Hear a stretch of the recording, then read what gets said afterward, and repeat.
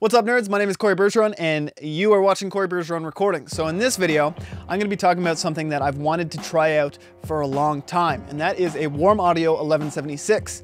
In this recording studio right here at Pebble Studios, we have a UREI 1176. I believe it's a Rev F. I don't know. It's one of the blackface ones. I know it's been around in older Ottawa studios. It's got a lot of history to it, and this specific compressor I use all the time. Whenever I'm tracking vocals, I like to use it, either use that or the distressor. I kind of go back and forth depending on what I'm going for, but I use the 1176 more than 50% of the time on vocals.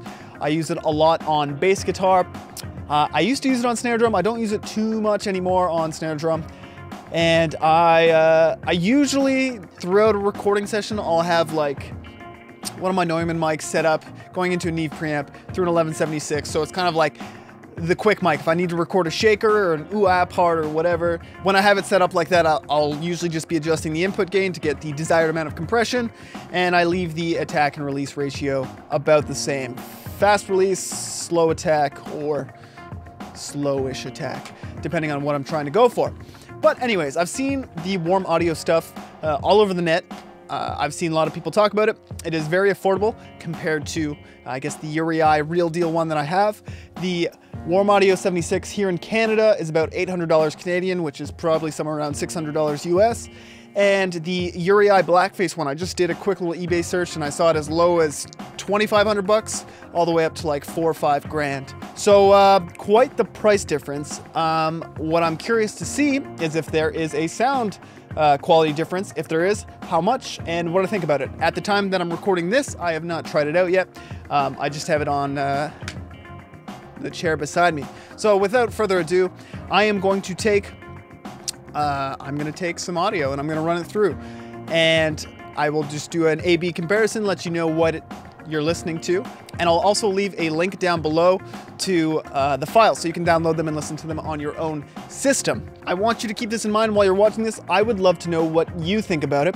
If you have any experience with the Warm Audio 76 or any other 1176 replicas or knockoffs, I would also love to hear your experience with those.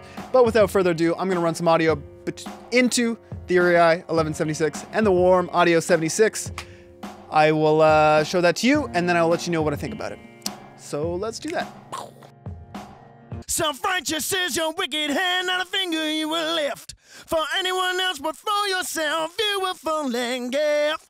The smoke is clearing out. Self-righteous is your wicked hand, not a finger you will lift. For anyone else but for yourself, you will fall and give.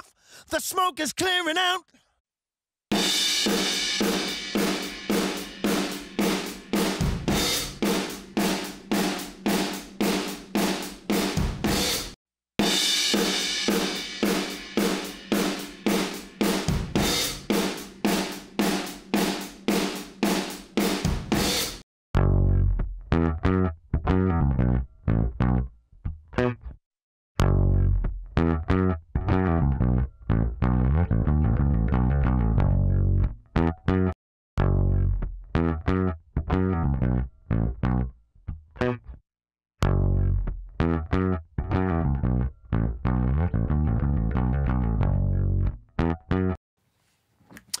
Cool. So I just shot out the Warm Audio 76 versus a UREI 1176, and I have to say that the difference is very, very minimal. When I was shooting them out, I noticed that the parameters on the two units were different. So I had to send a little bit more input on my 1176 to compare to the Warm Audio one. And I just used my ears to get them sounding the same, as well as I looked at the gain reduction meter to assure that it was hitting the same amount of gain reduction.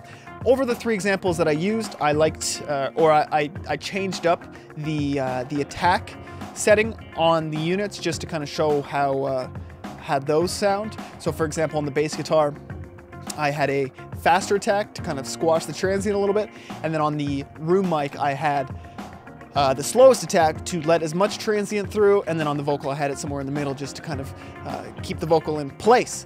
Now I have to say a quick little disclaimer, I have no idea what the hell are in either of these units. I am definitely not familiar with the electronics and the components that comprise these units. So I don't really know what the difference is from strictly the parts that are in this unit, but I can say that through this little experience and taking a short little period of time to throw a couple different audio samples through, they definitely sound like similar compressors. So I'm going to give the Warm Audio 76 a thumbs up. If you have any experience with it, please let me know in the comment section down below. Again, will include a Dropbox link with all the audio, the original, the UREI 1176, and the Warm Audio 1176, so you can listen to it by yourself. Make sure to download it from Dropbox, because if you're streaming off Dropbox, it's similar to streaming it off YouTube, where it degrades the quality a little bit. Anyways, that is the end of the video. I hope you enjoyed it. If you did, let me know by dropping a like. Excuse me, hit that subscribe button and leave a comment below telling me anything that you want. This is the end of the video. I will see you in the next one. God bless.